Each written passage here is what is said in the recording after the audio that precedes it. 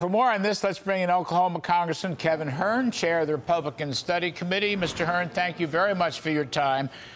Give me a read, Kevin. Give me a read. I mean, Jim Jordan, class act, come out for Steve Scalise. Apparently, he's whipping for him.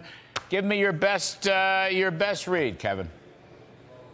Well, certainly both men are great friends of mine. Both are great leaders. They spent the last week working, meeting with members of the conference, talking about what their vision going forward was. We had our meeting in closed-door session today, no cell phones, and Steve Scalise came out the largest majority vote getter, which by conference rules would go to the floor now. And Steve is no stranger to whipping votes and to talking to fellow members about what needs to be done to get to 217. We're actively working to help him get there, as many other members are as well. We think it's necessary we get our speakership back into the place it needs to be, get the Republican Party back in business, and get our country back where it needs to be in leading the rest of the world. I see that some of the insurrectionists, that's my word, not yours, but some of the insurrectionists who will remain nameless, but we all know who they are, who stopped out McCarthy, I see they're backing Scalise. So I took some hope in that, because I think the trick is to get this done in the next 24 hours, is it not, Kevin? It is, and certainly that's what Congressman Scalise, Speaker-elect Scalise, is doing right now.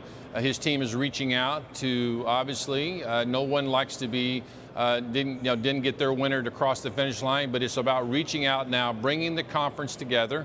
What we know, there are a small number of people that have expressed their concern about getting to the 217, and I know that the Speaker-elect Scalise is working on that right now, and as well as other people. And you heard Congressman Jordan, being the professional that he is, the great congressman he is, the great leader he is, coming out, offering his ability to come out and bring the people together. There were 99 people in conference that supported him, and bringing those to the forefront to get Speaker Scalise in that chair so we can move forward. Well, Jim Jordan is a great patriot and a great man. So is Steve Scalise, for that matter.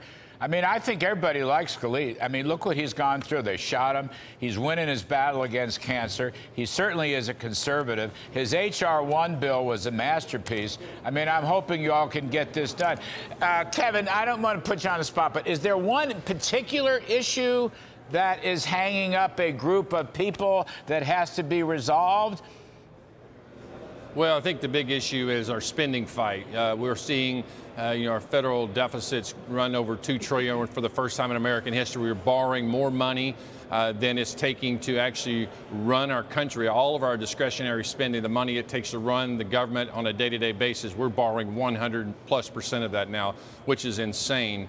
The folks that I think are holding out for this, they want to see a plan going forward. I can tell you that I've worked a lot on the budget since I've been here with the Republican Study Committee. I've worked on balancing the budgets, worked on a lot of policy around this spending idea, and we get Speaker-elect to become the Speaker Scalise.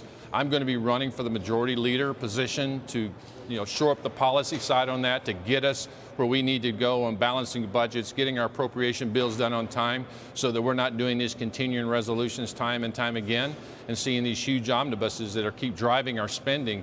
Larry, what we've done in the last 10 years, we've had 9 omnibus and 38 CRs done in the last 10 years. We cannot keep operating that way. It's not good for the American people. It's not good for the economic security of our country going forward. And those are the gravest concerns of the people that are continuing to hold out, that want to get answers on that. Well, I agree with you.